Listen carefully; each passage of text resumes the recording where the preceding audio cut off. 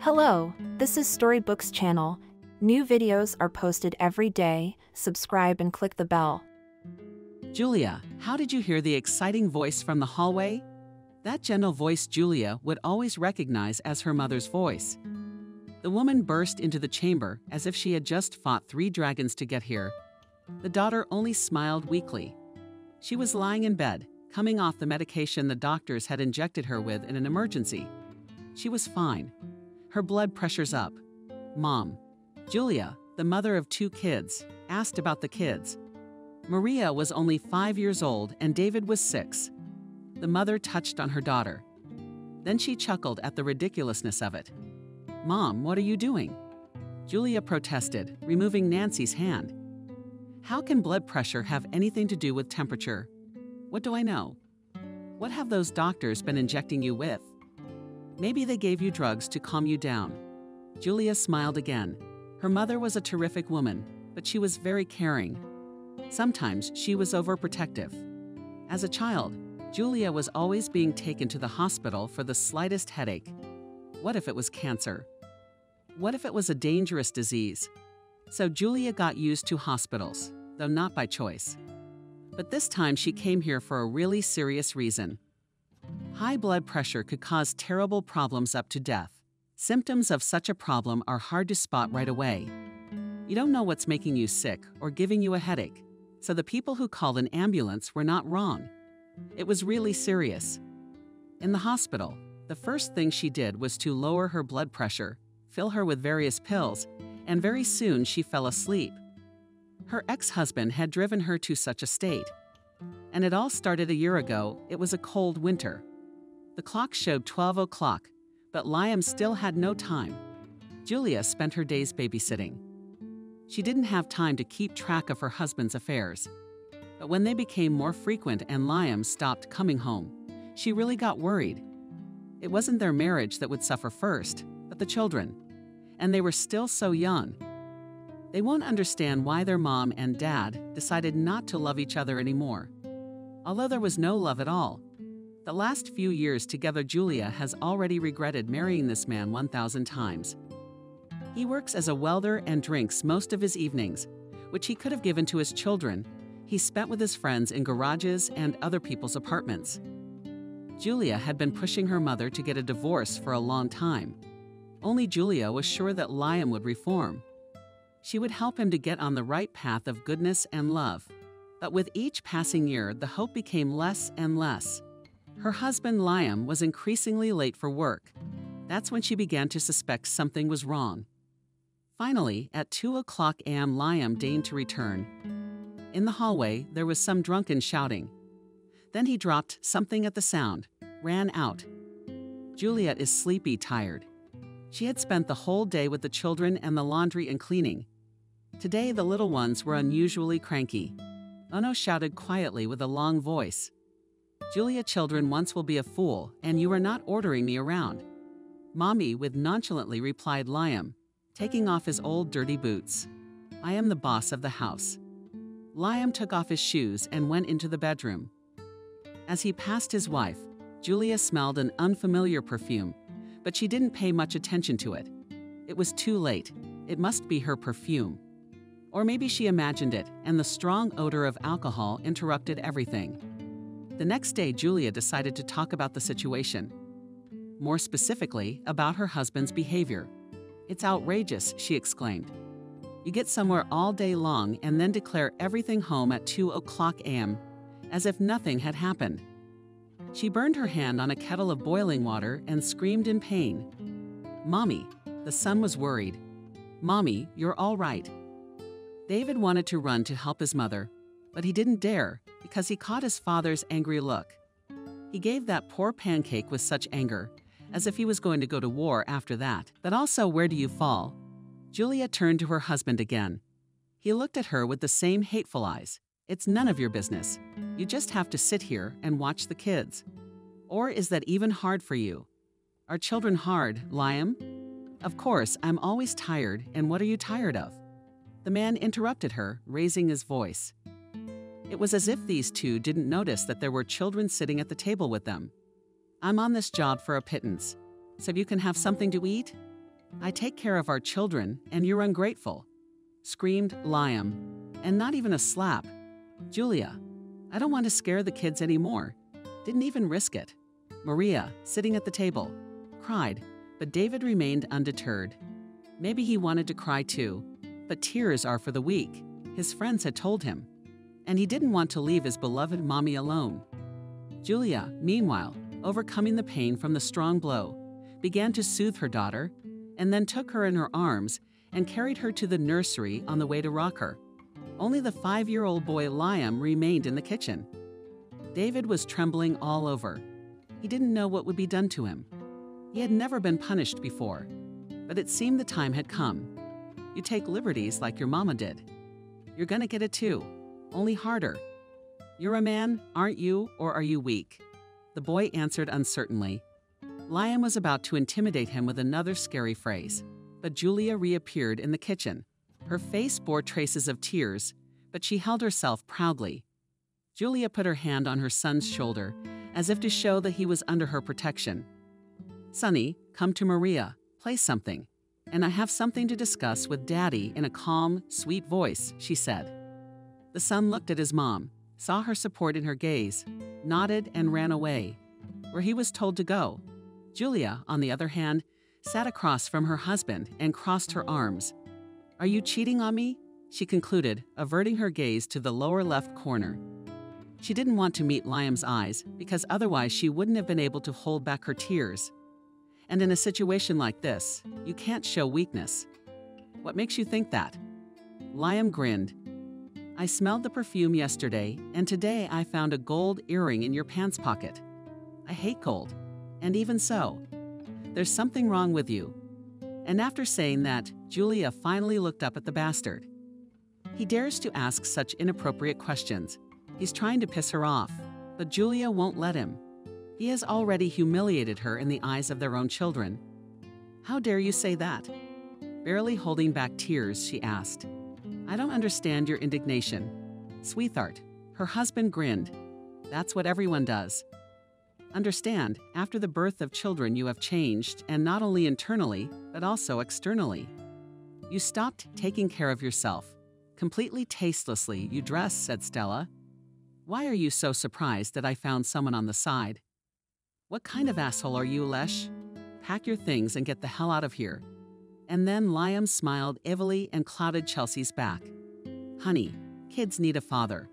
Without a father, they grow up to be incomplete, weak individuals. Is that what you want, for everyone to bully David for not having a father? And then everyone's gonna start questioning who your kid's father is. And then they'll call you a fallen woman. Is that what you want? There was silence in the kitchen. It was broken only by the noise of the road outside. Julia couldn't understand what the man across the street was talking about. But after weighing all the pros and cons, she realized that it made sense.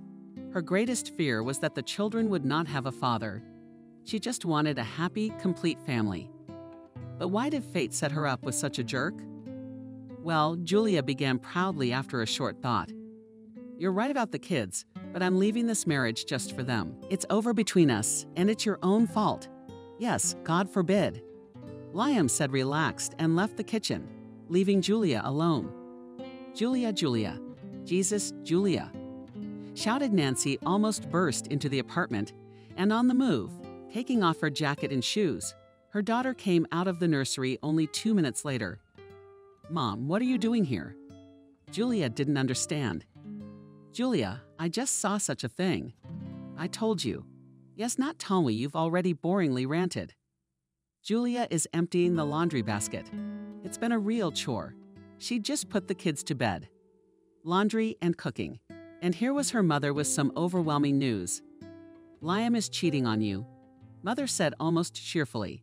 She thought the news would make a sensation. After all, she had been waiting for it, waiting for her daughter's divorce from this uneducated asshole. And now the day had come. The real reason for the divorce had finally arrived. But Julia, to her mother's surprise, only shrugged her shoulders as if it were mundane news and went on with her business. Nancy, even dumbfounded, she squatted down to get in line with her daughter. Daughter, can you hear your Liam? Yes, I can, Mom. Julia couldn't stand it and stood up to her full height. In anger, I'll throw my dirty laundry on the floor. He's cheating on me. You're 2 months too late with that news. Honey, I don't recognize you. Nancy said. I don't understand my daughter at all. Your husband is cheating on you, do you hear me? Oh my God, why does it take you so long to realize that? I know why you're still not divorced from him. Because, Mom, I want my children to have a father. You took that happiness away from me. I don't want that for my children. Your father loved another woman. I didn't want to torture myself or you. There would never have been true love in our family if I hadn't gotten divorced. And you're a wimp. Your husband's been cheating on you for 2 months and you put up with it. And takes care of his kids. Shame on you, raising a servant. At least I'm not selfish and take care of my children. Julia screamed. And my children will have a happy family, like everyone else's happy family. Where's the happiness in that? It's hypocrisy. He's an illiterate alcoholic who's not worthy of you. He found a fresher one right after you had kids. He is just like your father, make no mistake. You will regret it. My only regret is wasting my time talking to you. It was my mistake to be born into your family. I intend to save my own. Nancy almost cried at his daughter's words. This speech was like a dagger thrust into her heart. She slammed the door loudly and left without another word. Julia cried bitterly and helplessly, sinking to the floor. Maria and David ran up to her and tried to calm her mother, but she screamed and cried hysterically, not noticing how she was slowly killing herself and pulling her own children with her. One night, sitting behind and which I found recently, as Liam was making less and less money, Julia saw an advertisement for a dating app on the site. It offered to meet interesting people from her city and perhaps find love. Purely out of curiosity, she registered in the application and started browsing through the profiles. Her attention was attracted by the profile of a young guy about 22 years old. She was only 25. Without children, she could be called a girl in the prime of life, especially if she tidied herself up. So she decided to write to this guy. His name was Kevin. He was very athletically built, wore glasses, and seemed very intellectually advanced. The guy immediately attracted Julia's attention with his out-of-the-box thinking. They got to talking. Kevin turned out to be a programmer. In his free time, he played sports and liked to read. But not a boyfriend, but just a dream, as all relations with her current husband were already ruined. The frustrated young mother decided to try her luck here. They arranged to meet over the weekend. Julia did not tell him that she had children or that she was married. So far, this information could only scare him away. The woman decided not to take any risks. She didn't want to scare away her happiness, which may have been so close. Finally, Saturday night came. Liam had gone out again since the morning. But Julia didn't care anymore. She put the kids to bed, asked her good friend to watch them, did her makeup, and ran to the meeting. March was coming to an end, so Julia took the risk of wearing a red mini dress. It was quite warm outside, though the girl was sure that they would go to some coffee shop. Oh, you'll see me right away. I'm wearing a bright blue jacket. No one else has one, Julia joked into the phone. I can see you. See your hand up, Kevin replied. And indeed, in front of Julia stood a guy in a beautiful black coat and glasses. They walked towards each other. Shall we go to the cafe? Julia nodded happily without a second's pause. She could feel like a young carefree girl again. When she was a student, she had never had a shortage of boyfriends. That was probably why her mother had been so terribly anti-Liam. After all, among all the smart, beautiful, and rich, she chose the complete opposite. But at the time it seemed to her that this was love.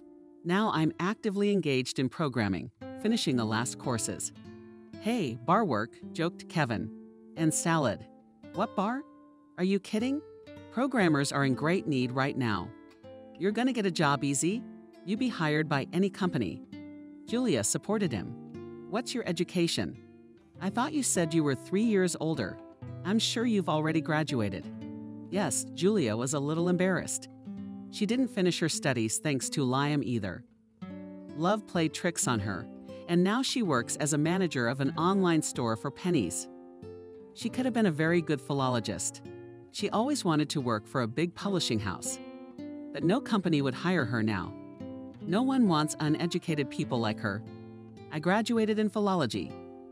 Now I work as editor-in-chief of a major channel. Julia lied. She was always good at lying. Well, that's cool. I bet you have a lot of useful connections, the guy remarked. The girl smiled and nodded affirmatively. Soon dinner was over. Kevin paid the bill and the couple went outside. You know, I don't like March, Kevin informed her, looking to Doll. The cafe they had dinner at was in the middle of a park, so they walked straight out onto the dark paths, lit only by street lamps. Why? Julia asked. It's slush, here snow, there grass, here earth all mixed up, creating chaos. In my opinion, it couldn't be worse. The girl only silently agreed. They walked down the dark alleys, holding hands like a real couple. Julia felt like a teenager from her first crush. It was such a tender and romantic evening. Suddenly, some kind of crackling sound was heard from behind the bushes. Julia visibly tensed up. Don't be afraid. It was probably a stray dog, and they often pick up scraps here. Kevin reassured her. It had better be a dog or even a wolf, but not the one they saw a second later. An angry man ran out into the road. He was clearly drunk and very aggressive. This stranger pounced on Kostya, beating him off his feet. He began to beat the poor guy, and he could not even respond, because this huge carcass literally crushed him with its superior weight. Julia started screaming. Fortunately, they were not far from the cafe, and the guards and staff came running to the screams. They did something to stop the fight. A massacre of fighting guys. Kevin's face was covered in blood. But when Julia looked at the face of the madman who had attacked them, she was speechless. Liam, she exclaimed. You know him? Kevin marveled, stopping the blood with the cold press the cafe guard offered him. I don't, Julia hesitated, but Liam answered for her. Her husband claimed to be a drunk. We also have 2 children, Julia. Who's that? What is he saying? Kevin became more and more amazed. But she didn't answer anything. Julia just looked at her husband with a panicked head. They were taken to the station. Kevin didn't bother to write a statement, and by 3 o'clock in the morning, they were all released to write a ticket for disorderly conduct. As soon as they arrived home, Liam literally jumped on her, slapped her, then took her by the ear and led her to the bedroom.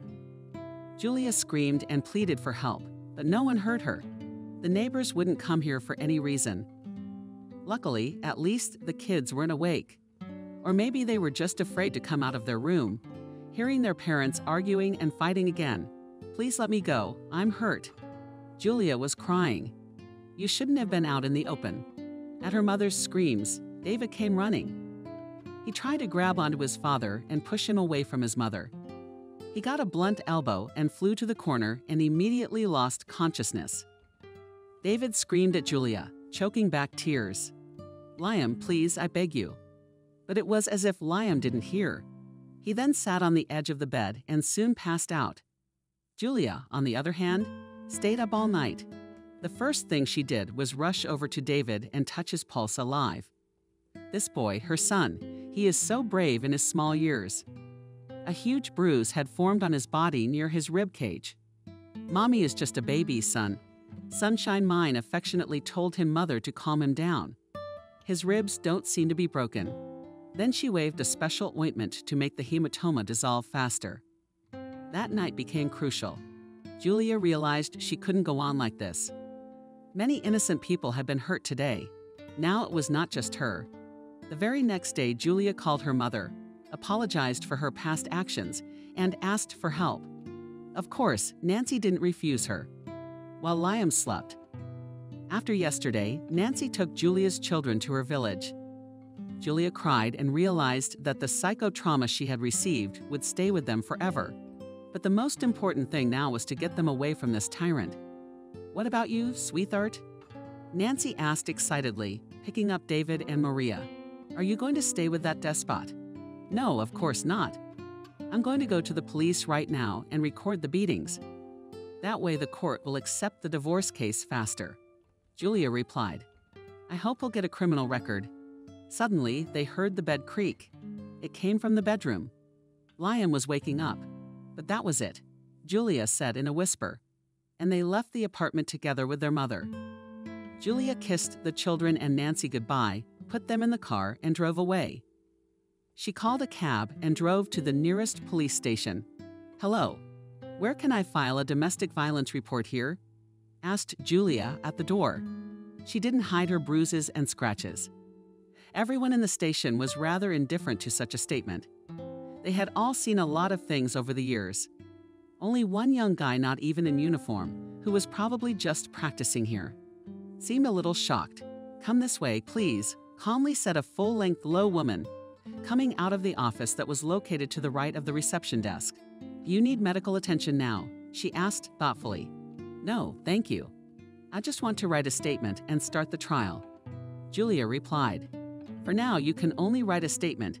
It will be considered within a week. Do you have a safe place to hide from domestic violence?" Julia thought for a moment and nodded affirmatively. Of course, she would also go to her mother, and it was really dangerous for the children to stay here after everything that had happened. She filled out all the documents, went through a lot of formalities, and finally, the application was created. Then she was photographed from different angles, recording the beatings she received. Julia did not forget to mention her child, who also had a hard time. She was assured that she would consider the application as soon as possible. The girl left the office and opened her cell phone. There were 10 missed calls from Liam, but Julia was not going to answer any of them. He would pay for everything he had done. Phase 1 was over. Now she was going to go to the grocery store, buy something for the road, take the bus leaving from the bus station, and ride to the village in peace. The plan worked like a Swiss watch, until Julia walked away from the ticket office where she bought her bus ticket. That's when she came face to face with her enemy.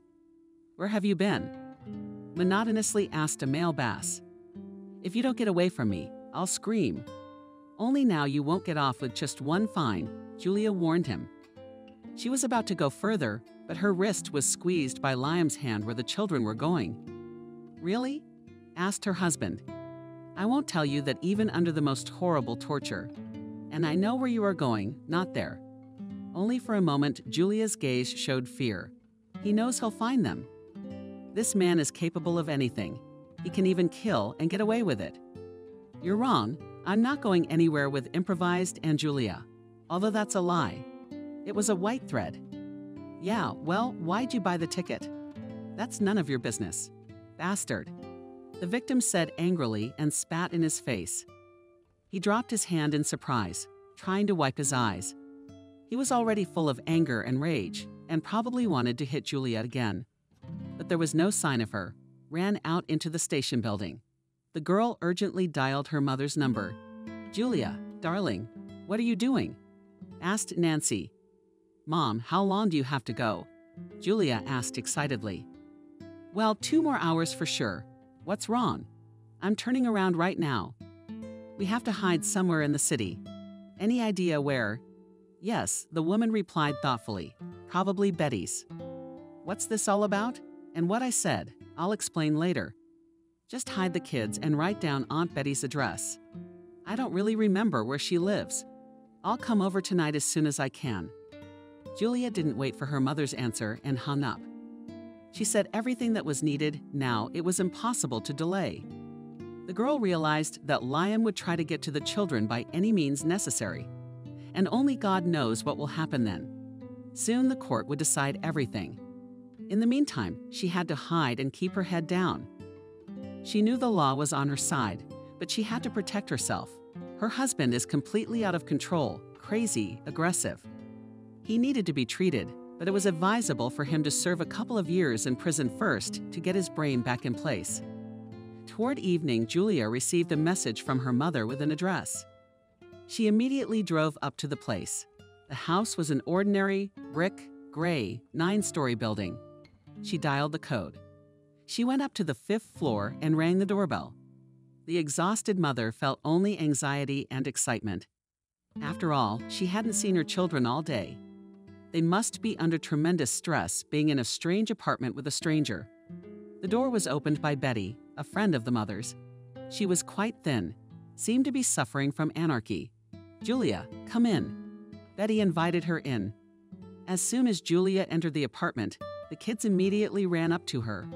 Maria was crying, hugging her mom's leg, and David was standing proudly, facing her and smiling. "Thank you for taking care of your little sister." His mother praised him, stroking his head. Julia looked around the hallway. The apartment was a 3-room apartment to the right, leading down the hallway to the kitchen. To 2 sides were rooms with a door. One of them was open. The girl entered there and saw her mother sitting surrounded by 2 cats on the couch. She was reading a book, but as soon as Nancy heard footsteps approaching, she turned her head. Her face immediately seemed to glow. She must have been really looking forward to her daughter and must have been insanely worried. "Julia, are you here?" Nancy exclaimed, threw herself into her daughter's arms. "What are you doing with that impulse freak?" "He was looking for the children. That's why I asked them to hide them here until the court date." "No, but hopefully he'll contact me soon. I'm thinking of hiring a lawyer." Nancy gestured for Julia to sit down on the couch. But Sweetie stretched out thoughtfully. "Mother, a lawyer costs money. I don't think we can afford one. For a case like this, I'm willing to get that money somewhere." Julia answered seriously. "You don't know one thing," Nancy began, lowering her head. "What is it? Tell me. You were right to send me here and not to the village. Liam today, he was there. That's what the neighbors told me." "What did he want?" Julia asked. She knew the answer to that question perfectly well. "He asked people where we were, where David and Maria were, where we could go. But our neighbors are good, and they don't know anything. That's why your Liam is unanswered. He won't take my children," Julia said firmly. A few days later, Julia got a call from the police. A criminal case was opened. The trial was scheduled for the 20th of April. There were still 2 weeks left. By that time, she would have time to hire a lawyer. But in fact, she did not need a paid defense lawyer because all the evidence was there, and there were enough witnesses. However, Julia decided to reinsure herself. As she was informed, Liam was also to receive a summons. Julia did not know where he was, how he was, but she was sure that he would show up to try to take the children away from her. Of course, all of this was taking its toll on her emotional state. She began to suffer from insomnia. Her doctor prescribed pills, but they didn't work. She took a walk with her children once every 3 days and tried not to go outside. Liam, though he was a drunk, was really dangerous. And after beating an innocent guy, Kevin, with whom Julia risked going on a date, the girl thought that he was even capable of murder when he was under the influence. "He's crazy and could do anything." Going out to the store or on errands, Julia, looking back almost every minute, she was scared to death of being followed. She was literally shaking with it. However, these 2 weeks passed quietly. There were no attacks or threats. But each day pressed Julia more and more. Because of the stress, she didn't eat much. She stopped eating and stopped looking after herself. Sometimes she couldn't even bring herself to brush her teeth 3 days in a row. More and more often she slept in the middle of the day and couldn't wake up for a long time. This whole state was very similar to the beginning of depression. And now, finally, the crucial day of the trial had arrived. And it should happen that on this fateful and decisive day our plaintiff slept. She could not sleep all night, thinking about what we'll say and how to behave, and fell asleep only in the morning. When Julia got up and looked at the clock, her soul sank into the heels. Sweat broke out on her face and her heart raced. As she stood in someone else's bedroom, wearing an old stretchy t-shirt, the trial was already half an hour away from starting. Julia threw on her shirt and black pants in a panic, and surveying her, ran outside and hailed a cab. Her hands were shaking from overexertion, her lips trembling. She knew the judge wouldn't wait for her. The session had started on time, if it wasn't already over. As soon as the car slowed down, Julia jumped out of the car and ran into the building. There they tried to stop her, asking her some unnecessary questions. However, she looked like the guards just let her pass in peace. She just had to show up to the damn court, which had been going on for probably an hour already. When she burst into the courtroom, everyone present turned their indignant gazes on her. Who were all these total strangers to her, stone-faced, paying no attention to this public? She walked through and sat down in the plaintiff's seat. Her lawyer was simply furious, but Julia ignored his gaze as well. She turned her head to the right. Julia saw Liam. The asshole had shown up.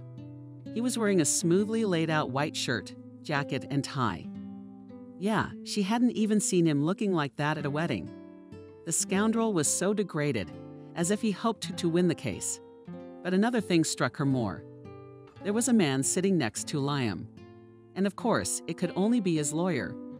Where did he get the money for a lawyer? He wasn't supposed to have a public defender either. But they didn't stand a chance anyway. That's what Julia thought until the court issued its final judgment. The plaintiff's motion for dissolution of marriage is denied, due to the failure of one of the spouses to appear in court. The plaintiff's request to deprive the defendant of parental rights is also decided to reject, as the plaintiff has not provided sufficient evidence and grounds for his claims. The defendant is ordered to pay a fine of $1,500 to the plaintiff for causing minor injury. Case dismissed. The world seemed to go out from under Julia's feet when she heard this decision. She turned around. No one in the audience was even surprised. The girl looked at her lawyer, looking for support, but received only disappointed. And glaring, he gathered his papers and left the hall.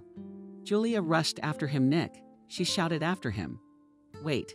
Finally, the girl was able to catch up with him. Please, where are you going? Julia yelled. She was clearly speaking out of emotion. Victor stopped, lowering his head. He was very angry and upset. You could see it in him. Your case was on and simple. We could have not only punished that impertinent man, we could have put him behind bars. But you didn't warn me about your punctuality. And that's how it turned out. I regret getting involved with you, because now I have a terrible stain on my reputation. I could lose my clientele. I have nothing more to say to you. I wish you all the best. The lawyer said angrily and moved forward to the exit again. Julia remained standing outside the courtroom. She could not believe that her own mistake had played a cruel joke on her. Suddenly, she felt very sick. She felt dizzy. Her eyes went black and her legs went weak. Pain seemed to throb in every cell of her body. She was shaking. Julia didn't even remember the moment when she lost consciousness. When she opened her eyes, the first thing she saw was a girl in a white robe and a white cap. She had placed something on the bedside table next to where Julia was lying. As soon as the nurse noticed that the patient had regained consciousness, she immediately rashly jumped out of the room. Julia turned her head with difficulty and looked around the room. It was an ordinary hospital room. She wanted to get up, but felt a sharp pain in her arm. Looking there, Julia saw a wire attached to her wrist. It looked like an IV. The woman tried to sit up, but any movement immediately caused a terrible pain in her head, especially in the back of her head. Suddenly, Julia felt something warm running down the nose of her lip crease. When that liquid hit the tip of her tongue, the girl realized it was blood. She wanted to stop it, or at least wipe it off, searching with her eyes for a tissue. But then a young doctor burst into the room. He was holding a clipboard with a lot of papers. As soon as the doctor saw the patient bleeding, he ran over to her and put a handkerchief to her nose. "Eyes here?" he shouted. The nurses running down the hallway should tilt their heads forward like this. He turned to Julia. She did as instructed. The blood flowed even more. But at that moment, a girl came and handed him a bag of ice cubes. The doctor immediately applied it to his nose. After a few minutes, the bleeding stopped. It was not that Julia was afraid of blood or that she had never had anything come out of her nose. However, such a quick change of events did not sit well with her. All she remembered was that she fell right in the courthouse. Everything else was a blur. "Well, we stopped your blood," the doctor said, smiling. "Now we can get to know each other. My name is Robert. I will be your doctor." The girl looked at him with a meaningless look. Her head hurt so much that it took her a long time to get the meaning of what he said. Robert just raced Julia, writhing in pain. "I have a very bad headache and oh yes, of course. That's what I've come to prescribe you medication for. Give me your left arm, please," asked the boy. The girl held out her hand to him, which had a catheter on it. The doctor unscrewed the cap. He checked something, wrote it down in his papers, and told the nurse to put new drugs into the system. After a few minutes, Julia felt noticeably better. She rolled her eyes in pleasure. It had been a long time since she felt like this, like she'd been beaten over the head with a hammer all day and had needles stuck in her body. And now, right now, she felt completely at peace. There was no pain, no pressure, no pulling. The world seemed to have moved away, narrowed down to the size of this hospital room. Here, at last, nothing bothered her. She had even forgotten about the doctor's presence. "Well, I see you're feeling better," Robert remarked. "Then please listen to me." Julia opened her eyes and put them on your ears. She was now ready to take in information, so she looked intently at the man sitting in front of her. "You lost consciousness for a reason. You had a hypertensive crisis. In simple terms, your blood pressure was very high. It could be due to stress, poor diet, lifestyle. A lot of factors go into it. But we're not in a physiology class to study all those causes. It is what it is. You have very poor hormones and a concussion from the fall. That's why you were brought to us. Now I'd like to suggest hospitalization. Hospitalization. No, I'm sorry, I have children. How long have I been here? Where are my children? What's wrong with my family?" Julia bombarded the doctor with questions. "Julia, please calm down. The first thing we did was notify your mother of your condition. I'm sure she's on her way here now, and also that your children are fine." "No, he took them. He'll take them. They need to be hidden." "Call the police," the girl shouted. A machine beeped. Behind her, Julia's head ached again and her heart began to pound frantically. "Well, now we've got another blood pressure problem. Your body certainly doesn't need this kind of swing." Upset, the doctor said. Turning off the machine, he injected something into her vein again. What made the patient drowsy? The last words she heard were, "You need to rest now, and then you'll sort out all your problems." And Julia fell back to sleep. "Mom, where are the kids?" Julia asked more seriously. The smile was gone from her face. "I have them, dear, but not for long, it seems. Liam has declared his desire to take them away. While you are in the hospital." Upset, Nancy replied, "You can't give them to him." "Mom, he's crazy. He could do anything. It's like giving your children to death, but there's nothing you can do. It's the court's decision." "All because of me," Julia whispered. She wanted to cry, but she refrained from crying. They wouldn't help the problem. "Honey, what did the doctor say to you? Did he suggest hospitalization?" "He says there's something wrong with my head. I mean, nerves. Do it." My mother answered right away. "And David? And Maria, that tyrant oppresses them, will destroy them." "Julia, you've only been here one day." During this time, I managed to appeal against the court decision and also talked to Viktor Nikolaevich. He's ready to try again, which I've had time to do. You just have to know how to talk to people. Now please agree to be hospitalized. You'll get help here. I can't see my daughter anymore. I'm so miserable. You've completely lost your appetite. You're so nervous. You're developing depression. And I read it can lead to cancer. Mom." Julia interrupted her. "What are you talking about?" The woman covered her daughter's hand with her palm. "We'll get out. I'll let you know everything that happens. Please get well. I want my beloved Julia back." Julia nodded understandingly and said goodbye to her mother. They agreed to call each other every day. The woman signed all the papers for hospitalization, and the next day she was transferred to another ward. She underwent all the tests, was prescribed treatment, and began her journey to recovery. Her attending physician was the same Robert. When they got to know each other better, Julia found out that he was 30 years old and had been practicing medicine all his conscious life. Medicine had been his calling since he was a child. He really turned out to be a good doctor, very caring, understanding, able to hear and listen just like in the TV series about doctors, and instilled in all his patients complete trust. Here the tortured young mother finally found a long-awaited rest. She often read, walked along the hospital square and paths, and slept a lot during the day.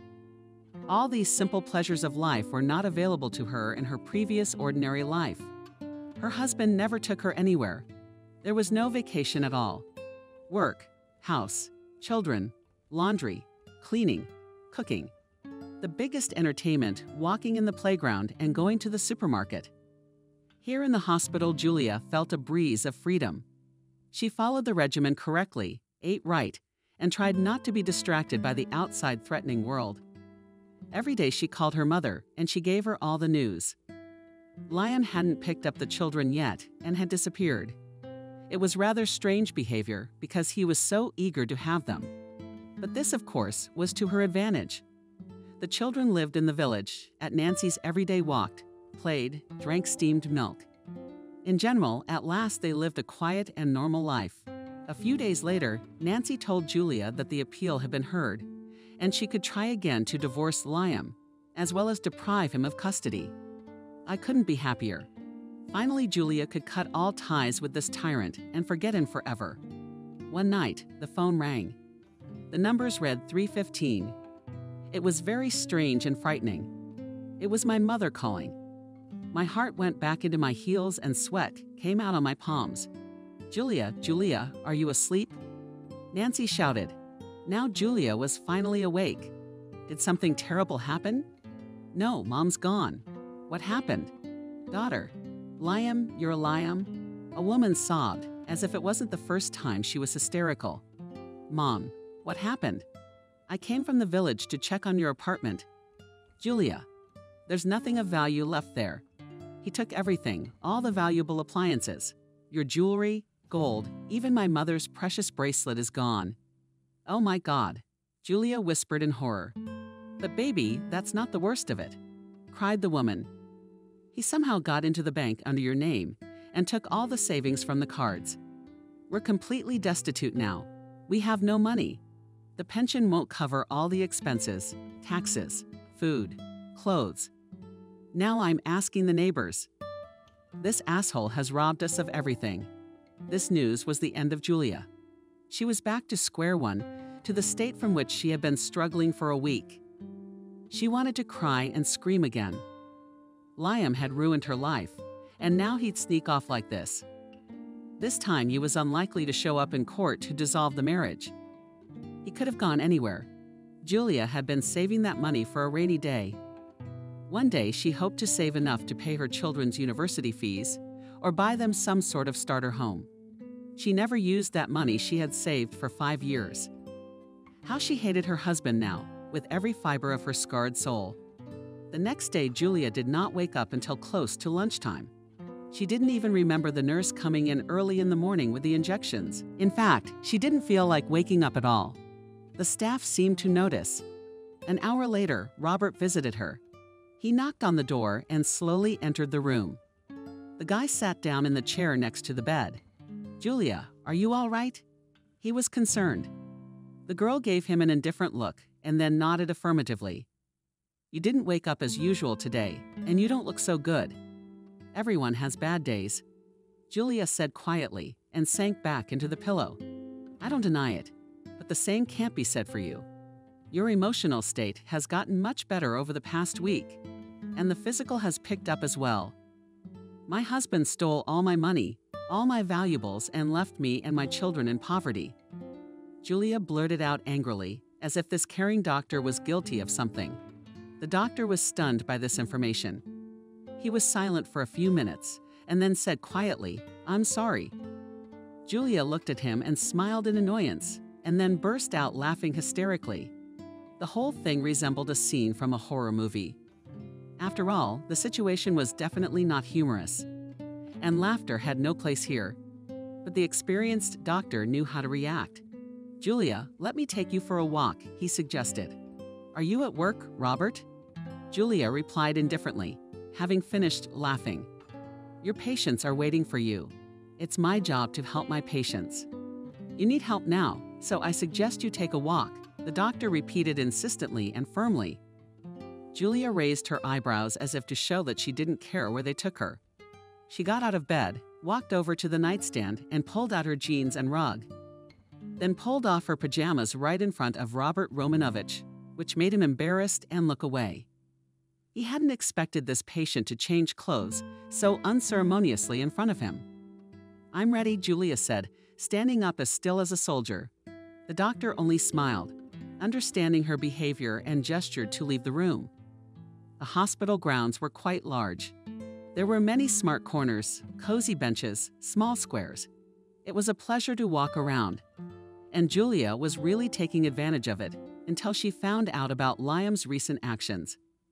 "So how exactly will you help me?" Julia asked when they had walked a few meters. Robert was walking in step with her, but he was much taller, so she couldn't see the expression on his face.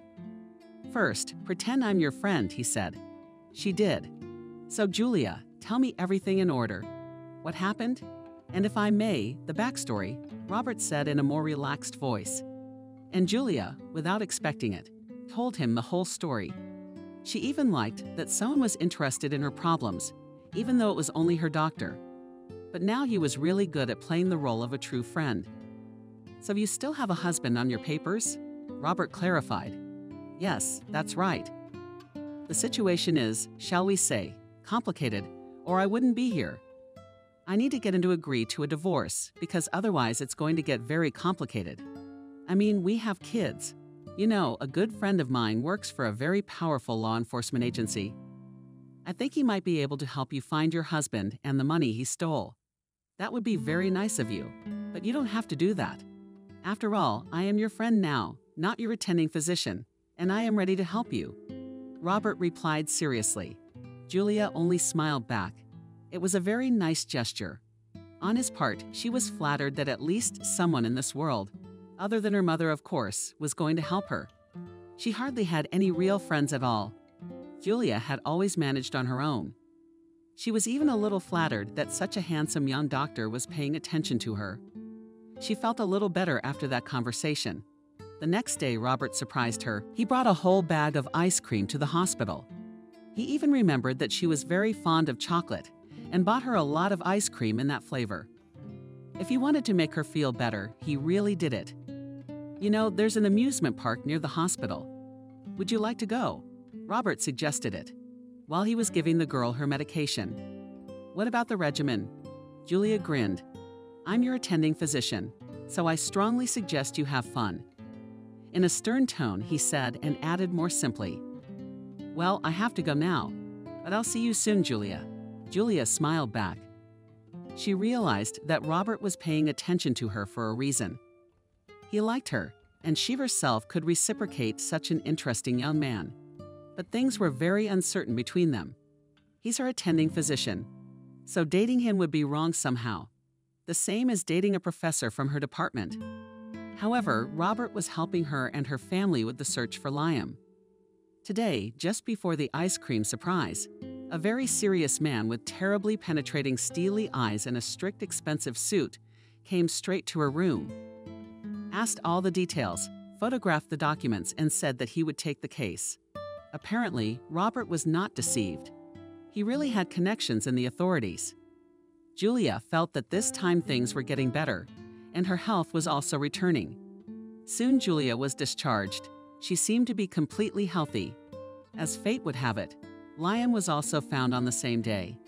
He was immediately taken into custody until the trial, which was to take place a few days later on May 18.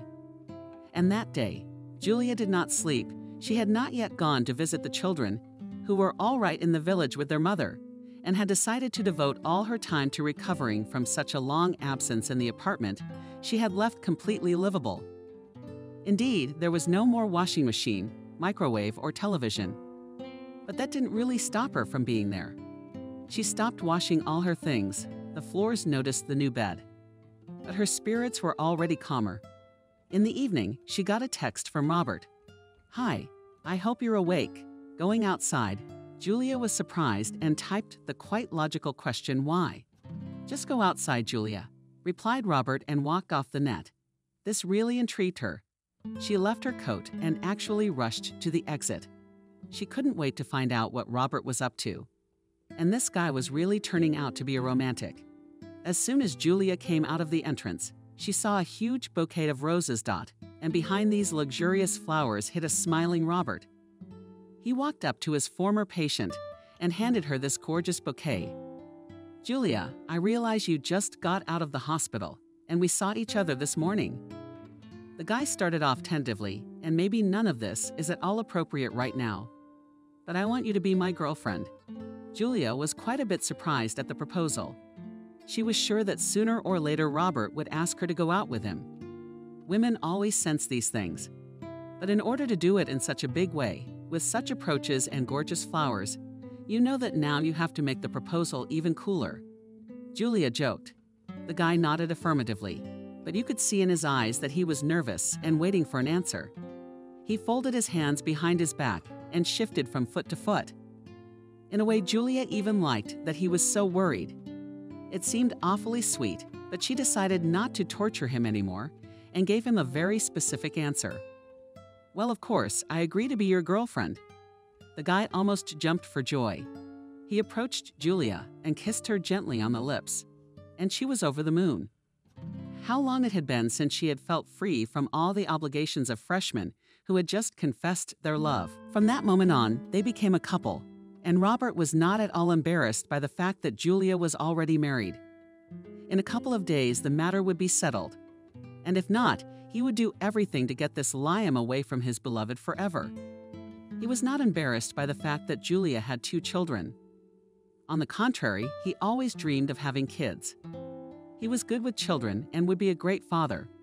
Robert was really a wonderful young man. Of course, Nancy was sure to like him, but she didn't know he existed yet. Julia decided it would be best to keep quiet about him for the time being, until the relationship with her ex was cleared up. Of course, that news could wait. To her mother, Robert was simply being her attending physician good, and had already discharged her from his care as an attending physician, nothing more. The day of the trial kept getting closer and inevitably came. This time Julia set 22 alarm clocks so that she would definitely not oversleep. There would be no other chance. She woke up herself even earlier than the alarm. Calmly she got up, had breakfast, got ready, and drove to the courthouse. With Robert, they had agreed that he would not appear in public for the time being to avoid unnecessary publicity. There was no telling how the judge or anyone else would react to him. For example, her mother, like Julia last month, saw Liam at another table, to her right. Only this time he was in handcuffs. And today he looked tired, angry, and doomed. Of course, justice was completely on her side this time. Julia's lawyer provided all the documents that were very good arguments against Liam. The ex-husband was assigned a public defender this time. Julia was even a little upset. She wanted at least some kind of fight, even though she knew that she would be the winner of this story. But she thought there would be some resistance from Liam. But her husband was already completely down, resigned to his fate, and he didn't care about himself or his life. To the citizen for theft on a particularly large scale to assign criminal punishment, which entails imprisonment for 5 years. Also in the framework of civil proceedings to assign compensation for the harm caused in the amount of. Read monotonously the judge. The next court hearing took place in another hall. This time about the dissolution of marriage, Liam was no longer here. He was taken away from the previous one and taken into custody. Julia stood again and listened as the judgment was read out. The marriage to citizen Julia is dissolved custody of the minors. David and Maria is fully transferred to the legal representative of the birth mother of the minors Julia, citizen Liam. The payment of alimony in the amount established by applicable law from all types of income shall be ordered. This decision is final, shall enter into legal force. Something else was said, but all words merged for Julia in one simple phrase: everything is over. The trial is over. Her marriage to Liam is dissolved. She and the children were no longer in danger. How relieved was she? Finally, everything in the courtroom came into motion. The judge withdrew. The clerk of the court was folding papers. Nancy immediately ran up and wrapped her daughter in her arms to congratulate her on her victory. "Daughter, this story is finally over. How happy am I? We must celebrate," exclaimed Julia's mother, walking with her to the exit of the courthouse. So strangely pronounced Julia. "I've been here 2 whole times, but I'm walking out of this building with my own feet," she laughed for the first time. Her mother gave her a wary look and supported her under her elbow. But as soon as they were out, Julia was seized with chills, and she almost fainted again. At the bottom of the stairs, where the high steps ended, stood Robert, again with a huge bouquet of roses. Nancy immediately looked questioningly at her daughter, and Julia stood in complete shock at what was happening. Joy, bewilderment, and even anger mingled in her. They had agreed. They had agreed not to tell anyone about their relationship, but Robert had made up his mind for everyone. Julia had no choice but to smile at her mom, take her hand, and walk over to her new boyfriend. Mom, trying to play her part, joyfully began, "Julia, this is Robert, my young man. You know him already, but not in this capacity." At the same moment, the former doctor handed Nancy a second bouquet of roses, which he hid behind his back. Julia gave him a judgmental look, but she couldn't make a scene in front of her mother. Nancy, as her face eloquently testified, must also have been amazed at all that was going on, but the flowers softened her, and she said, "Robert, it's a pleasure. You know, we won the case." "Yes, there was no doubt about that," Robert replied with a smile. There was an awkward silence between them. Then Nancy spoke up again. "Would you like to celebrate with us? It's a wonderful occasion." Robert looked at Julia, who with her eyes begged him not to agree, but of course he did the exact opposite. Of course, the esteemed Nancy helped him mother Julia. Together, they got into Robert's car and drove to Julia's apartment. While the children were being watched by Nancy's friend Betty, the adults were preparing a holiday dinner. Nancy watched TV and cut everything for the olive salad. Robert stood in front of the stove cooking calamari, and Julia was washing dishes next to him. "I still can't understand why you did that," Julia whispered to Nikolai. "Did what nonchalantly?" He interrogated, tasting it. "Is the water salty enough? I told you not to advertise our relationship. This is the time. But you didn't listen to me." "I think your mother liked me," the boy smiled, turning to Nancy and checking to see if she was still here. "Undoubtedly, you know how to make a good impression. But you completely ignored my request. My mother wasn't prepared for this. She's been under so much pressure over the last month. And the last thing she wants to know is that I'm having an affair with my own doctor." "Oh, you say that like you're 17 years old." Julia decided not to continue this argument. She was still hurt that her request was simply ignored. "To what you are to each other," Nancy toasted, and everyone clinked glasses. Already relaxed and happy, Robert and Julia kissed. Now she was determined to forget her silly childhood grudge. Robert had done everything very nicely, and the introduction to his mother had really succeeded. "And let me ask you," Robert turned to Julia, "when did they end up in the bedroom? Where is your father? What's wrong with him?" Julia looked at the boy, upset and depressed. This was clearly not the best topic of discussion. But since he was interested in all the details of her life, it obviously meant something. An indifferent person wouldn't ask such things. Though maybe it was a matter of some alcohol consumption, whatever it was, Julia still wanted to share the story. "He died a short death," the girl reported. "A car accident?" Robert guessed. Julia replied indifferently. "Listen, I have a headache. Let's go to bed." Finally, Julia could sleep normally, without any bad backward thoughts. A week later, Robert asked Julia to go away. It was already summer at the country house. The kids could frolic in nature, and they could take a break from the hustle and bustle of the city. Julia immediately accepted this wonderful offer. Nancy, on the other hand, decided to return to her village. In a couple of days, all the things were packed, and the couple went on their long-awaited vacation. The trip took 3 hours, but it was a lot of fun.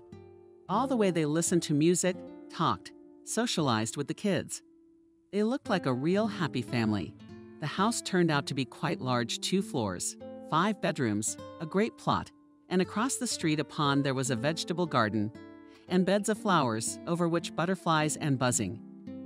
Bees, just the truest paradise on earth. Robert inherited this house from his father. He didn't know much about it, but he was certainly a very good man. Otherwise, he wouldn't have been able to create such a lovely place. Julia had never felt such pleasure in living with someone else, comparing Liam to Robert. She concluded that they were as different as heaven and earth. "Sweetheart, I suggest we go on a picnic. There's a nice lake nearby where there's hardly anyone around. Let's take David and Maria and have a rest ourselves," said Robert, looking into the bedroom to his beloved, who was brushing her hair. Julia agreed. They packed the necessary things, took a ball for the children and badminton for themselves, and drove to the lake. The area was indeed very beautiful, exactly as Robert had described it. Peace, nature, silence, grace. Julia felt like she was in paradise. The children were dancing by the shore, and Julia was enjoying the sun and trying to get an even tan. Suddenly, a thought occurred to her.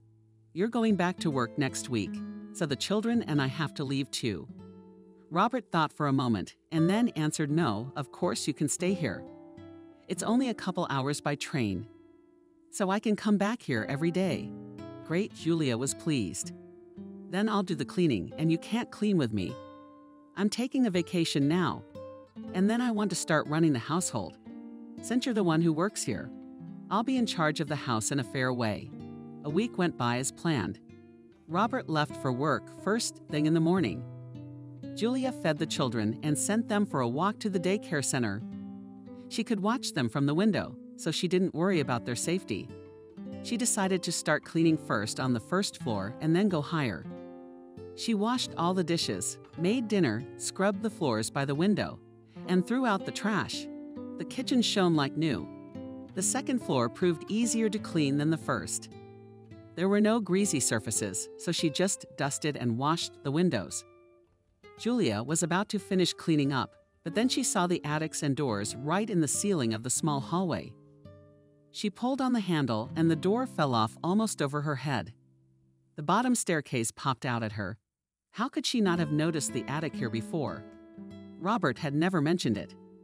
Julia decided to look in there and see what was in there. To her disappointment, nothing interesting. She didn't find any dust. Lots of dust, cobwebs, and dirt. It was a very cozy place. If it were cleaned up, you could read. It was rainy in the evenings and the rain would pound on the window. But Julia decided not to touch the attic yet. She had to ask Robert's permission in case it was a family place of power and the souls of dead relatives nested there. And this attic could not be opened at all. In general, Julia decided to wait for the consent of her young man, who was the owner of the house, at dinner. The impromptu family sat in the kitchen and talked.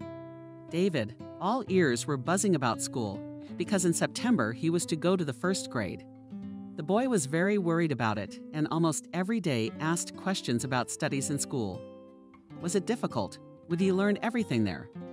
Julia was tired of answering these questions 10 times, so she just forced him to eat, saying sternly, "When I eat, I am deaf and dumb." Sweet Julia, having had another salad all day, wanted to ask you, "What is that attic you have upstairs?" Robert was a little surprised that such an abandoned room was discovered by zealous cleaners. "No one's ever been up there." 100 years of dust and cobwebs, I guessed, she replied. "I noticed that, oddly enough, and it can be cleaned up, Robert marveled. "Well, I mean clean it up," Julia explained, laughing merrily. "Oh yes, of course. I'm sure you'll find a lot of junk that belongs in a dumpster or a flea market, so I'm all for it," he smiled. "But watch out, don't take labor, and wear a mask. Such perennial dust can give you allergies," carefully added the good doctor. On this, they came to an agreement. The next day, Julia was well prepared, armed with mops, gloves, disposable masks, and huge buckets of water. There was a whole lot of work to be done. First, they had to remove all the cobwebs and free the attic from the dust that had been lying there for years.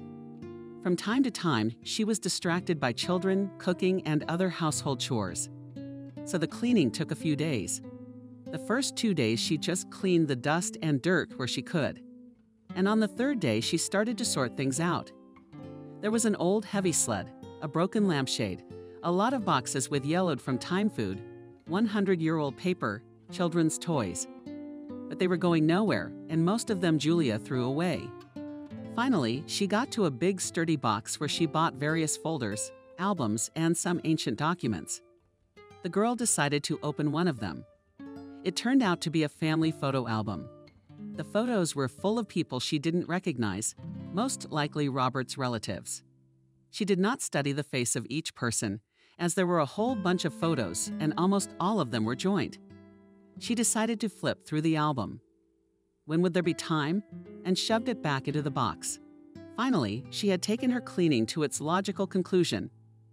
Now it was safe to be here without fear of bumping into a rusty nail or breathing in allergic dust. Julia opened the attic window to ventilate and climbed down from the attic. It was time to feed the children. Robert would be home from work soon. The clock was already showing 10:00 p.m. But Robert still wasn't home. Julia began to worry. The children had been in bed for a long time and were having sweet dreams. Outside, a thunderstorm was brewing. The starry sky was covered with a shroud of gray clouds. The temperature was steadily dropping. The atmospheric pressure was dropping. It was unpleasant and uncomfortable to be outside. But Julia sat on the porch in her thin robe. As she slipped the warm plaid over her shoulders, each minute pressed her more and more. Maybe something had happened to Robert. Some bandits attacked him on the way, stumbled and fell into a ditch, lost his way. The girl was terribly worried about her lover. He didn't answer the phone. He didn't answer her messages either. Every cell of her body was nervous and oh God. Finally, Julia saw a dark figure with an umbrella. Walking toward the house. It was Robert. At first, she was freaked out that the guy was walking. He has a car, but then she remembered that he took the electric train to work. That's very nice. Time in morning and evening traffic. The car ate him up a lot more. When Robert approached his waiting lover, she threw herself into his arms and almost cried. "But where have you been?" she sobbed. She was really frightened by the absence of her beloved. Robert lifted her head and looked her straight in the eyes, as if piercing her soul. He was smiling. Droplets of water were oozing from his sweet, good, 2-day stubble cheeks. "Why are you smiling?" Julia marveled. Robert gently pulled Julia away. Ira closed his arms. And then she realized everything. He got down on one knee and took the small box out of his pocket. "No," she stretched out, unable to believe her happiness. "Please tell me this isn't a dream." Robert continued to smile and then opened the box. There was a real white gold engagement ring. "My dear," the boy began formally enough, "we've been through so much together. And there isn't a day that goes by that I don't think of the first time we met. The very day when you were sitting on the bed in the hospital room and trying to stop that miserable nosebleed." He laughed, and then took on a serious expression. "Julia, sweet Julia, I love you terribly much. And every day my love for you grows stronger. Your children are the sweetest creatures, and yourself. You're my angel. Isn't this lovely? No, I'm not arguing. It's really beautiful weather. I want to propose to you. Julia, you will be mine." Julia was bursting with emotion. She cried, rejoiced, got nervous, and cried again, with tears of genuine happiness. Finally, after calming down a bit and regaining her breath, she answered him with a smile on her face. Yes, and reached out her hand. Robert put his ring on her ring finger, and they merged in a tender kiss. It was an evening Julia would remember forever. She had never liked rain, but now it was associated only with something sublime and light, the truest happiness. All the next day she looked at it. This wonderful new piece of jewelry on her finger, symbolizing conjugal love. The ring was indeed white gold, but the best thing about it was the blue sapphire shining in the light. A ring like this was a must-have, and Julia was overjoyed. She was envious of herself. Julia decided not to tell her mother the news over the phone. She decided to visit her on the pretext that she missed her. It was a day off, and the children were left in Robert's care. Julia took the train, and in a few hours she was in her mother's village. She hadn't been here for quite some time, not since her first failed marriage, it seemed. Julia remembered spending all her vacations here, all her early childhood. Before her mother had moved to the city, she had lived here, studied here. Became a city girl only when she entered the institute. Although now this place and village, it was hard to call it. More than 3,000 people lived here, and this place was considered an urban-type village. There was all the necessary infrastructure, stores, hospital, school, kindergarten, and the church was very old, restored, and even a small movie theater. Almost all the amenities of big cities could be found. And here in this cozy, quiet place, Julia exclaimed, and the mother let the girl into the house. "You're finally here. I missed you so much." I haven't seen you in over 2 months. David will be going to school soon." Julia entered the house laughing. Only her mother seemed to have that kind of optimism. She could ask questions right from the doorstep without even waiting for answers. Nancy invited her daughter into the kitchen, poured tea, and sat down at the table. "So tell me, what school are you going to?" The mother continued. "Did you ask about David?" "Oh, Mom is not before school now," laughed back Julia. This reaction very surprised Hope, and that returned the eyebrows and built on her face, not understanding grimace. "And to what, sweetheart? Don't you notice anything?" Julia hinted. Then she would take the mug with her right hand, then fix her hair. "But doesn't Mommy notice anything?" Nancy still looked at her like Julia was crazy. It was even upsetting. After all, she had tried so hard to do everything she could to make her mom figure it all out for herself. Suddenly, there was a twinkle in Nancy's eye. She was getting excited, but she finally realized it. "Pregnant? Shocked?" asked the mother. Julia almost fell off the chair from such an assumption. This was something she had not expected. And how could she even think of such a thing? "No, Mom, what are you doing?" Julia was indignant. Her mother still did not understand anything, and it was getting awkward. Then the girl gave in and held out her hand. Nancy gasped in surprise and looked at the expensive ring. But Robert marveled at her mother. "Well done. That ring cost a fortune." Julia smiled broadly. At last, someone appreciated her young man.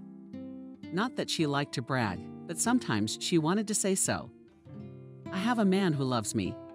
Of course, Nancy immediately called all her relatives to share the good news.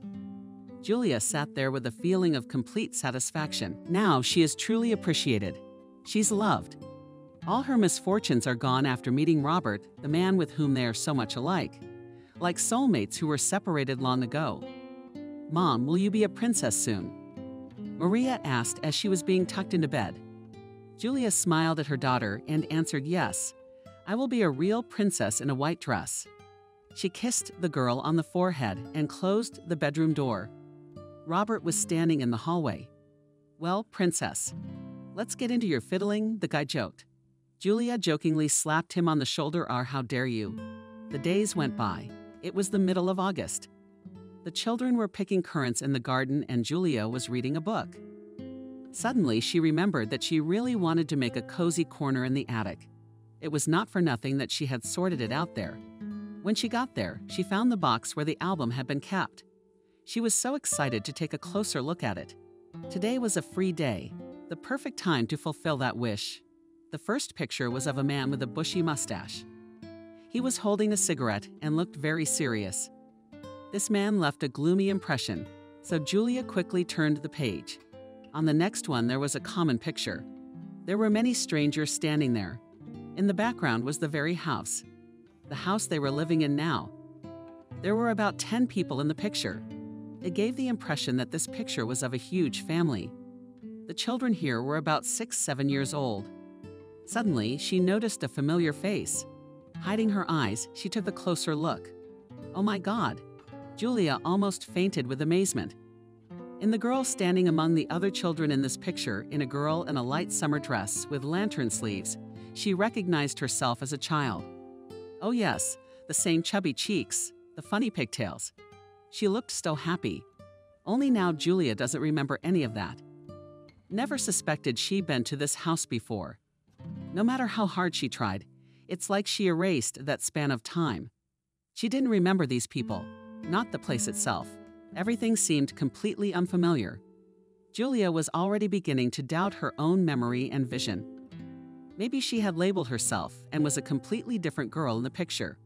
And now she didn't even have her old childhood picture to compare with this one. But still, something told her that it was her in the picture. Julia decided to wait for Robert and find out from him. After all, this is his house. Surely he would know the history of the photograph. This fact was really confusing and even frightening. Robert came back late. It was raining outside again, and he came in completely soaked. Julia was sitting in the kitchen drinking tea and waiting for him to deign to join her. "Hi, honey." Through force, the guy smiled, kissed his favorite. She responded with a sincere smile. "How are things at work?" Julia asked. Today was quite a hard day. We brought in a patient with a brain injury. All day long they have been trying to get her out. Robert replied in a tired voice. Is that how you work? Don't you think it's time for a little rest? We'll get some rest on our wedding trip, Julia. In the meantime, I'm earning for the trip. Why don't you go to bed? It's late. I waited for you. I'm worried. The weather outside again like that night, she confirmed with a smile on her face. Actually, began Julia, moving closer to her lover. I wasn't waiting for you just for this. So intrigued, Robert stretched out. The girl moved the album that was on the table to herself and opened the page. She pointed her finger at the girl, who looked an uncanny resemblance to herself, but Robert only looked at her questioningly. He didn't understand what this child had to do with them. But it was a matter of course. Julia had changed a lot since then. She no longer had that puffy counter, and her hair was a darker shade, but the look of the big brooding eyes remained the same. But don't you see? Julia asked, not understanding why only she could see the resemblance. What should I see? Robert answered in surprise. It's me. Julia confessed, pointing to the girl in the picture. And I can't understand how I ended up here. This place is completely unfamiliar to me. That's very strange, the boy said, taking the picture in his hands and studying each person in the picture. I don't remember it either. However, there he is, me. Robert pointed to the lower right corner. A pool light boy sat on an iron pail and smiled. Where did you get this picture? Julia inquired. After his mother died, all the unnecessary documents and photos were put away in the attic. It's been more than 15 years. Probably the mother or father might have known something about it. But unfortunately, or fortunately, we will never know. Julia visibly darkened. She was very embarrassed by the pictures, and she had hoped that she would find out when she met Robert. But he didn't know anything either. It was terribly frustrating. She would probably never know the secret of that photograph again. So wait. Robert started and then hesitated. It was as if he was considering whether or not to say it. Maybe my sister knows something about it. You have a sister, Julia shouted. She covered her mouth because it sounded too loud. But luckily the children didn't wake up. Yes, Robert grinned. Her name is Kate. Why don't you go see her tomorrow? I'll give you the address. True, she lives in the city, but I guess 2 hours won't make a difference. You have a sister, and you never told me about it. That's all you care about. Robert laughed. Julia was shocked by the information she had received. She had learned so much today. Tell me the address, she said firmly. The next day Julia had breakfast and decided to go to her sister. She wanted to know the truth. These mysteries frightened her. It seemed to her as if all these secrets had some very great significance. Why couldn't she remember anything? Who were all those people in the picture? How did she end up here? She was sure that none of this had anything to do with Robert, that they didn't know each other before they met today. But it seemed that wasn't true. Julia had to take the children with her because they couldn't be left alone at home. They were too young. I wonder if they will remember this house in the future. After all, she and Robert were about the same age as her children in those years. From where? Where did she come from in that photograph? Finally, by an effort of will, Julia pushed those thoughts away. All in good time. And surely she would hear some sort of explanation soon. Tonight she would find out. Julia really hoped that Kate knew something. After 2 o'clock roads, she and her children finally approached the house where Robert's sister lived and before. Screaming girl opens the door. Julia rang the doorbell. Kate turned out to be very beautiful. You could think that she was a model, slim figure, hourglass waist, which is scary to touch in case it breaks. Graceful curls falling to her shoulders. The girl had no makeup on, but she still looked beautiful. Who are you? Kate asked in amazement, scrutinizing Julia and her children. Didn't Robert warn you? Julia was surprised. She was very embarrassed. She had barged into the apartment of a strange girl who was obviously not expecting guests. No, Kate stretched out uncertainly. I'm his fiancée. It's nice to meet you, Julia said and held out her hand. Kate stood there in complete shock. She seemed to be with a man and amazed at the same time. Fiancé? Robert's sister asked. Yes, and I just recently learned of your existence myself. Julia tried to make a joke. I realize this may sound crazy, but won't you let me in? It took me 2 hours to get here with the kids, and we were very tired on the road, as we spent almost the whole trip in trains and buses. Yes, of course. Kate apologized and let them into the apartment. The apartment was very clean. As if it had just been renovated, the white walls were decorated with paintings and there were flowers somewhere. Kate invited them into the living room and offered them tea. Julia and the kids agreed, of course. How come I don't know that my brother has a fiancée? Kate asked with a smile. Pouring tea into mugs. I didn't know Robert had a sister. It just all happened so fast. That's probably why Robert hasn't realized it yet. Don't talk about him like he's a child. I'll talk to him about it. He's always hiding his personal life from me. I always find out from people I know. I didn't really come here to complain. Julia started it. Robert said you could help, but I'm listening, darling. Oh yes, sorry, I didn't introduce myself. My name is Julia. Now, we've been living together a long time. I understand it's on your shared school and home. I don't go there very often. It's mostly where my brother lives. Kate noticed this summer. I decided to clean it up. Julia continued. And in the attic, I found an interesting picture. Julia took the picture out of the pocket of her bag, folded it in half, and held it out. Kate looked at the picture for a long time, smiling. Julia noticed this reaction and asked, "Do you know anything about this picture?" Of course, I was with my father at the time and took the picture of us. Here on the left is my good friend Helen. Behind her are a couple other guys from home, and this girl. And then Kate hesitated. She glanced at Julia, then back at the picture, as if comparing it. Her eyes rounded. It was like she felt sick, because she started to faintly, swaying. There's nothing wrong with you, and Julia was worried. Kate turned her gaze back to Julia on the street. She didn't look so calm and cheerful anymore. She was clearly scared of something. Do you know something? You know, I explained to Julia in this photo. But Kate didn't seem to care about that information. She was silent and ignored all questions. Excuse me, please, I forgot. I have a conference call with my coworkers today, which starts in a couple minutes. I'm sorry, but I have to say goodbye to you. Kate finally spoke. Julia was completely shocked by this turn of events. She didn't understand why that picture had caused Kate such a reaction. It was as if she hadn't agreed on something. But no sooner had Julia protested than she found herself at the front door. At the last moment, she managed to take the picture away from Kate. Sister Robert didn't even deign to say goodbye. She simply closed the door as if in a trance and left Julia with the children on the landing. There was nothing to do, so they walked home. All the way home, Julia couldn't understand what had happened at Kate's house. Why did she have that strange look on her face? Something was definitely wrong. They arrived home in the evening. Robert, to everyone's surprise, was already home. The children immediately ran to the communal table. So who's going to wash their hands? Julia scolded them. The poor things were dragged to the sink while the children washed their hands. Robert asked his favorite, who was pouring the soup, how the meeting with Kate was going. Did you find out what you wanted? No, upset, Julia replied in a tired voice.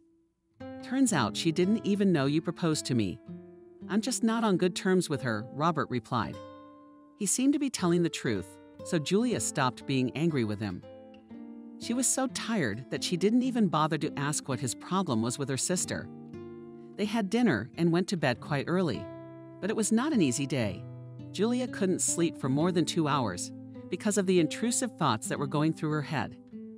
If a day ago she didn't care about that old photo, now she was wondering how she had gotten there. Kate must have known something, but why didn't she say what she was hiding? The next morning, Julia decided to go to her mother's house. She persuaded a neighbor to babysit the kids while no one was home and went to the village. Definitely didn't expect to see her. Nancy at this time flashed the vegetable garden and did not expect to see her grown-up daughter in front of her. "Oh my God," shouted out her daughter. "But you gave me such a heart attack." "Hi, Mom." Julia said hello rather indifferently.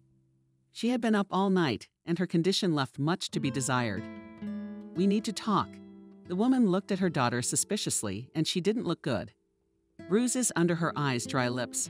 A sickly look has never made anyone look good. Are you sick? Nancy was worried. No, Mom, please, it's very important. You have to help me. They went into the house. The first thing Nancy did was make tea. And then they could sit down at the table. Nancy always said you can't have a dialogue without tea. Tea is a special brew that encourages conversation, especially on heartfelt topics. As soon as they sat down, Julia got right down to business. She pulled out a picture and gave it to her mother, accompanying it with the words, "Do you know how I could have ended up in this picture?" Nancy put on her glasses and took a closer look. The reaction was exactly the same as Catherine's. Nancy threw the picture away as if the devil himself was looking at her. "Mom, what are you doing?" Julia asked, not understanding her mother's actions. "You're supposed to know where your daughter is from. I'm right in this picture." "Yes," stretched the woman enigmatically. "But it's all on me. Enough of your riddles. Who don't I come to?" They respond like they're in a trance. "What's wrong with an ordinary photo from 100 years ago? I just wanted to know what I was doing there." "You're my mother, you know that." Julia couldn't stand it and said what she thought. She couldn't say such words to Katya because it would be simply impolite. She is a complete stranger. But with the mother, it's a different story. Do they have no secrets from each other, or do they have any that Mom is keeping from her? The woman didn't answer. She sat in complete silence and looked at the photo in front of her, as if going through flickers and memories. "Mom, well, what are you hiding from me?" Julia begged. "You were there when that picture was taken." Nancy raised her eyes to her daughter. They were wet with tears, and Julia was afraid. Maybe she'd done something wrong. Her mother had said the wrong thing. You shouldn't have taken it out on her like that. It wasn't her fault.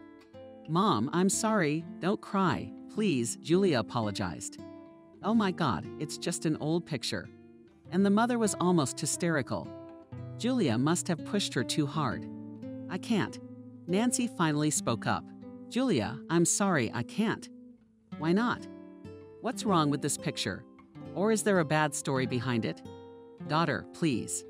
The mother sobbed. Now Julia didn't understand anything at all. Why her mother was hiding something so zealously. She's crying her eyes out. "You don't need to know. I wanted to keep it a secret forever. I didn't want Nancy to whine. Mom, it's really important to me. That's my fiancé in that picture. I'm really wondering why we used to know him. I don't remember that. Do you know something? So tell me if it's Tommy's fiancé." The woman started stuttering. "Robert, yes, he is."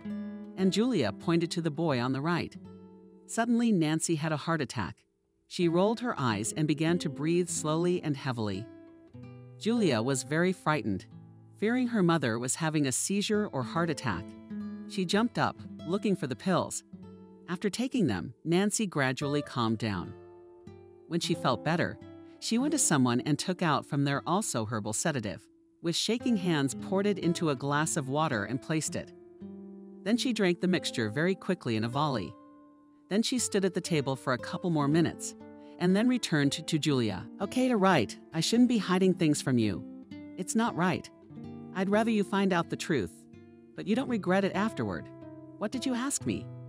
"Because I'm about to say something that's going to change your life." Julia was already in the mood for a serious conversation.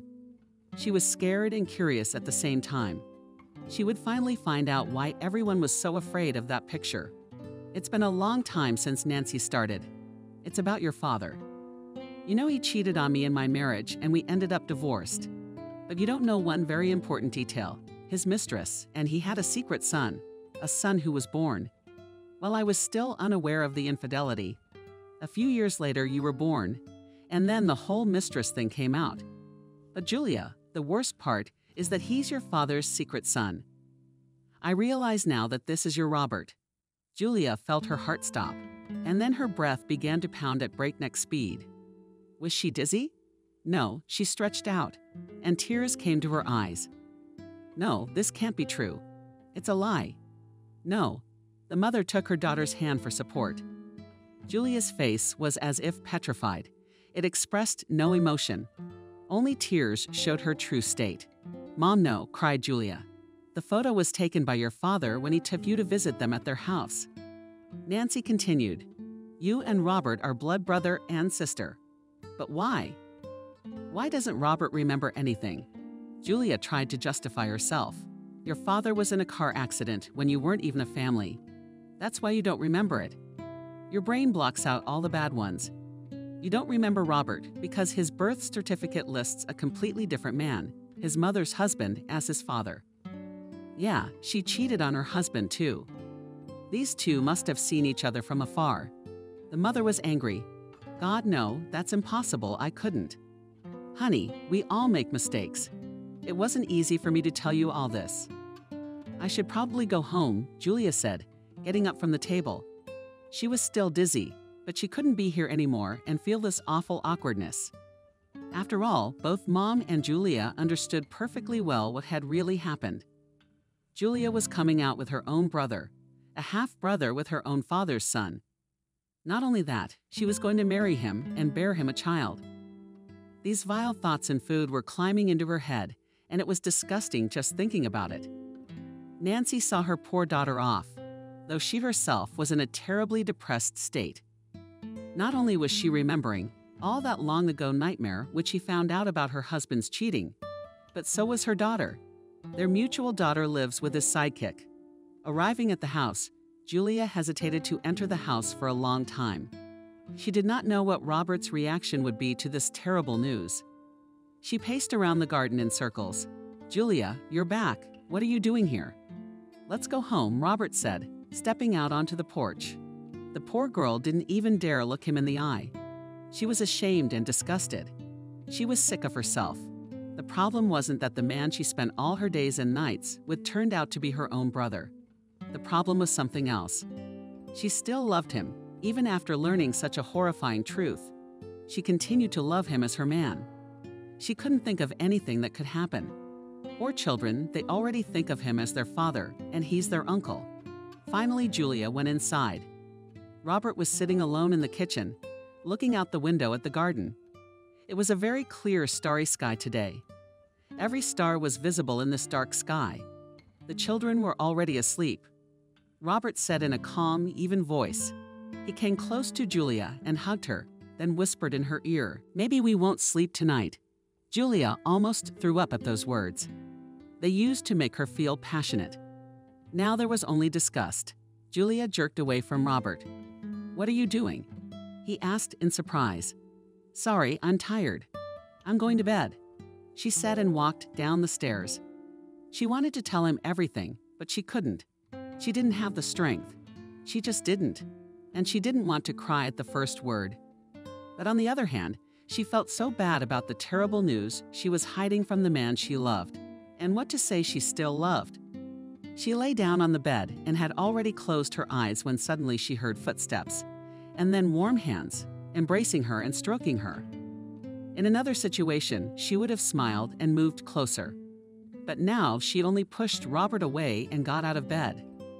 Julia looked at him with horror and disgust. "Julia, what's going on?"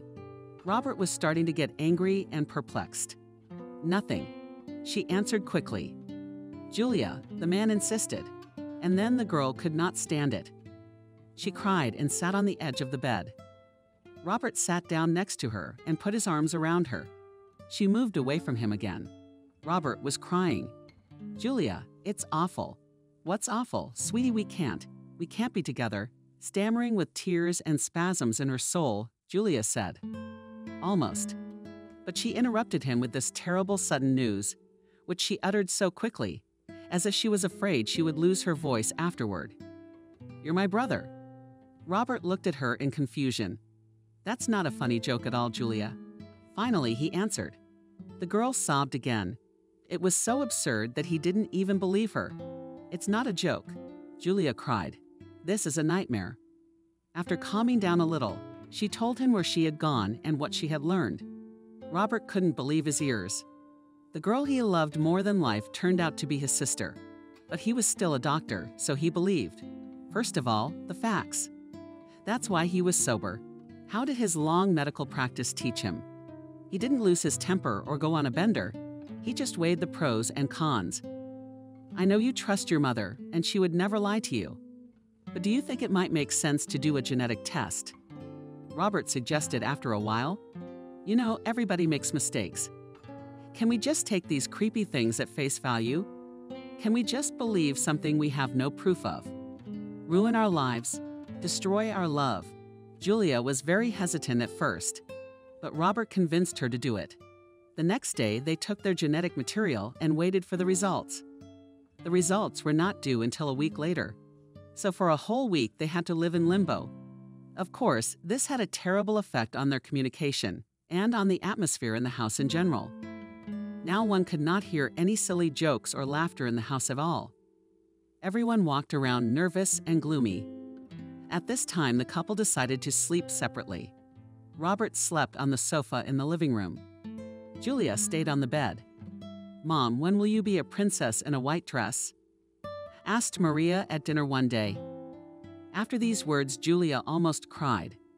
She looked at Robert, but she did not see any support in his eyes. He just looked away.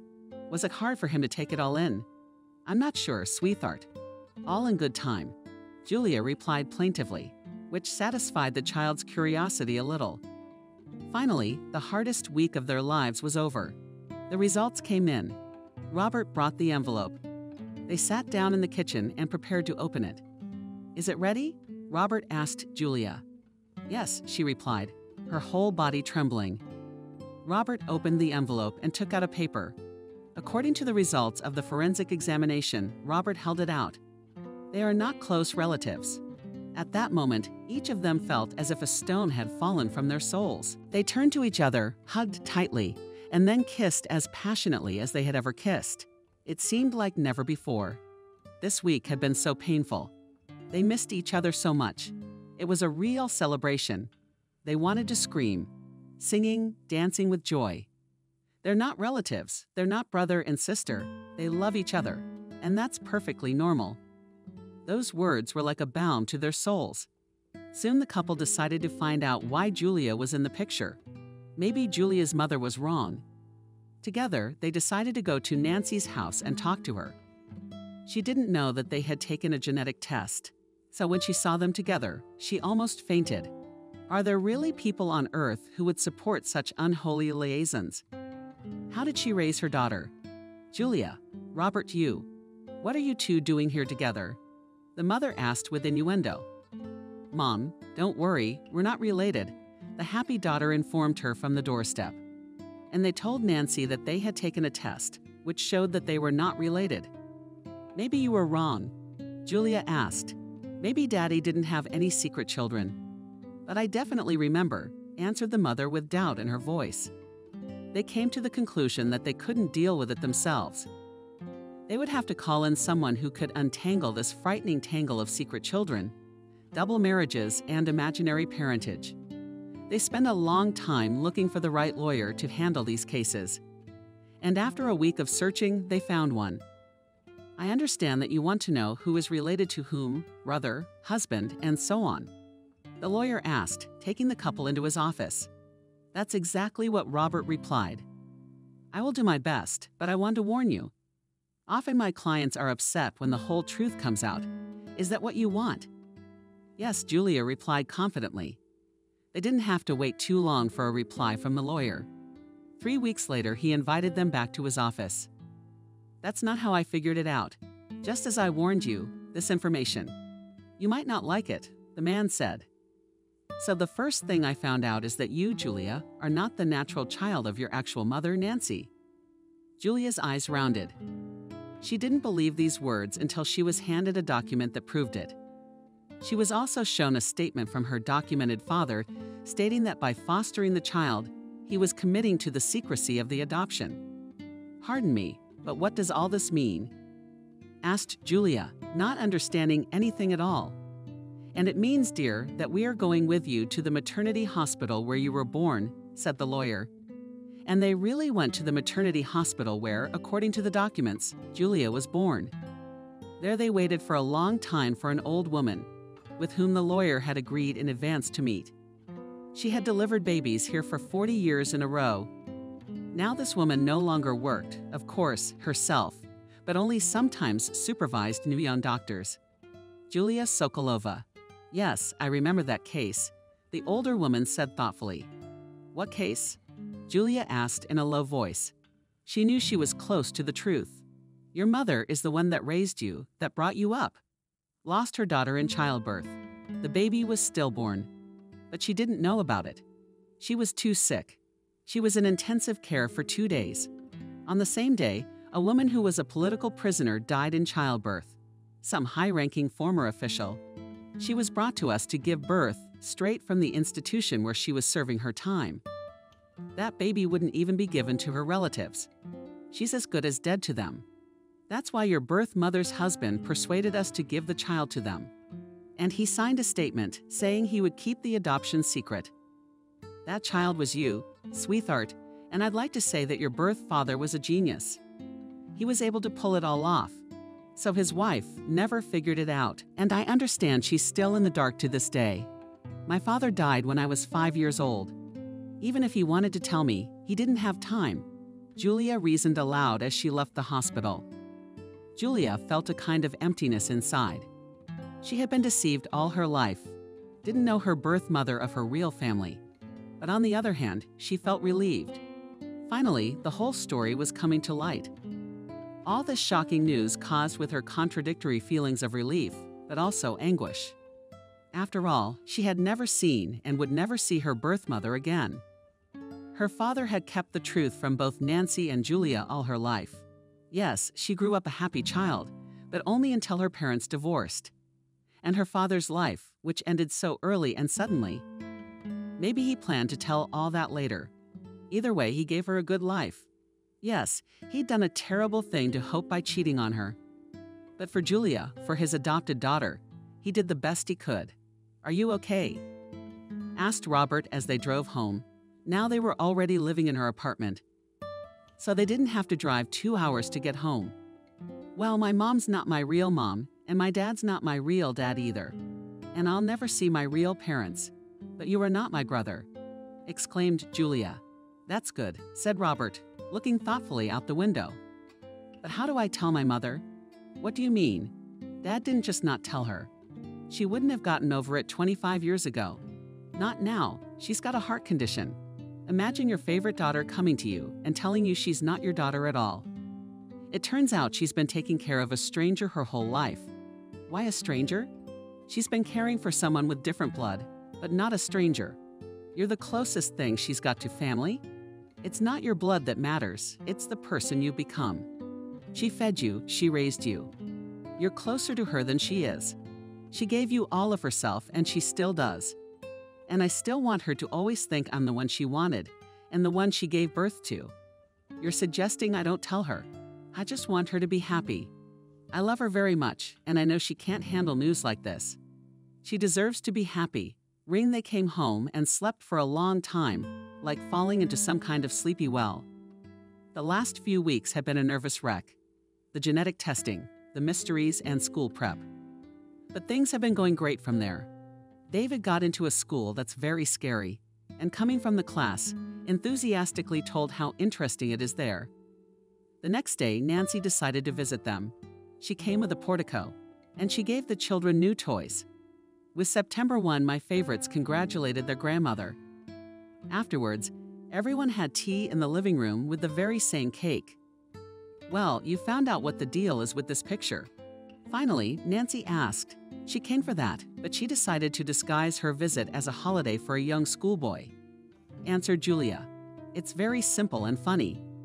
That picture is not my Robert, but his cousin. They look exactly alike, and he is my father's collateral son. That's what caused all the confusion. Well, thank God, the woman crossed herself. She'd suffered so much. How many tears did she drink? Robert and Julia looked at each other. They decided to make another very important announcement. Mom, we're getting married, said Julia. Nancy looked at them with delight. She obviously loved the news. After all Julia had been through, she could finally find true happiness. You're invited to the wedding. I think you have a month to prepare and come to the ceremony in the best mood, Robert said, smiling. He held out an invitation to the woman, on which the date and time of the upcoming wedding were written. So it's going to be on the house then? Nancy wondered. I think it will be as good as any wedding in town. The main thing is that this is the place we can call home. It's where my happy life began, Julia said. Preparing for the wedding. Of course, the matter is not easy, but the couple coped with it wonderfully. Julia decided on a classic white dress. It was lush and airy and little. Maria said in delight that Mommy looks like a princess in it. The decorators came to the house and decorated everything in beautiful colors. The place for the exchange of rings was organized right in front of the lake, which created just a fabulous atmosphere. There weren't many guests at the wedding. Some colleagues from work, Robert, Nancy, and all those who helped with the court and further proceedings with family ties. In general, at this wedding, one half of the guests consisted of lawyers and the other half of doctors. Of course, Julia's mother invited a few of her close friends as well. The celebration was small, but very romantic and beautiful. Robert stood by the lake and waited for his beloved. To think of it, he is finally getting married, marrying the one he loves with all his soul. The announcer announced the bride's entrance. Beautiful and tender music began to play.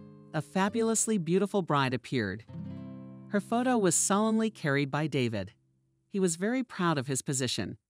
He was filled with the realization of his own important mission. Like a true gentleman, he helped his mother to carry the veil. In front was Maria in a ceremonial pink dress and also lush, like a princess, and scattered snow-white rose petals, and smiled radiantly. At last, and Robert saw Julia, her beautiful angelic face. She really was like an angel now, descended to sinful earth.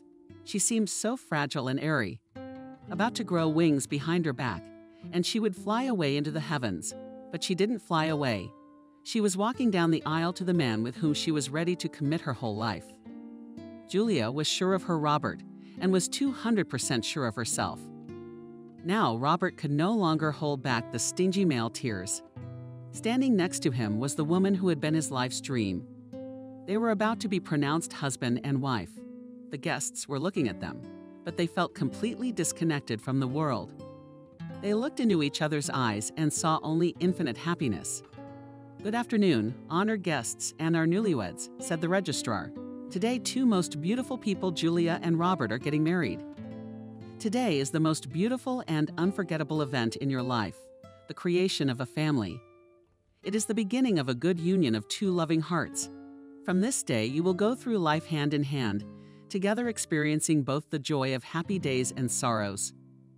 By creating a family, you have voluntarily assumed a great duty to each other and to the future of your children.